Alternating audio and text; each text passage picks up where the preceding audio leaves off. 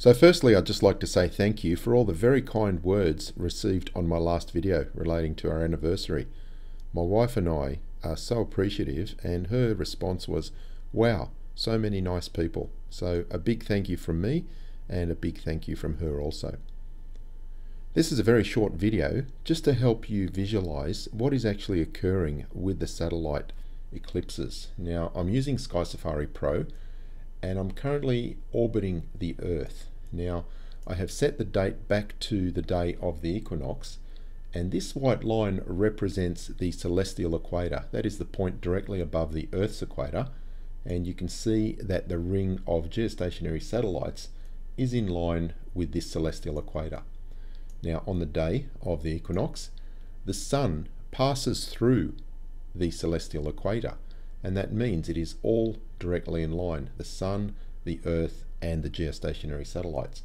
So obviously, directly opposite to the position of the sun, you're going to see the shadow blinking out these satellites. Let me just run it in fast forward time and you'll get a better idea of what is actually occurring. You can see it is due to the Earth's rotation and the fact that the satellites are rotating with the Earth that they progressively move into the shadow and then out of it again.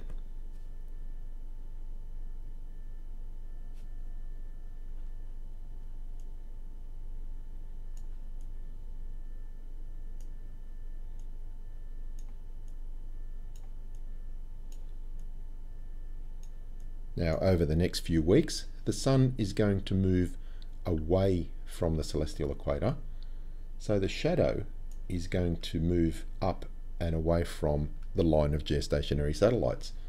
In fact, if we put that forward a month to October,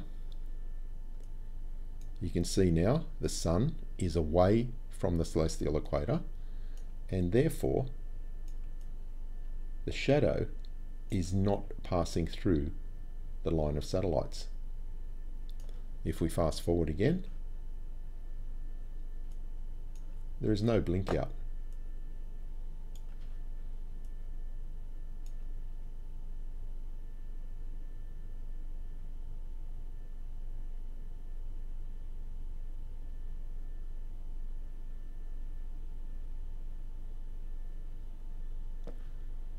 The next time we're going to experience that shadow is around the March equinox. So let's move that to 2021. March. And we're now going to see the shadow again. There it is, with the satellites blinking in and out.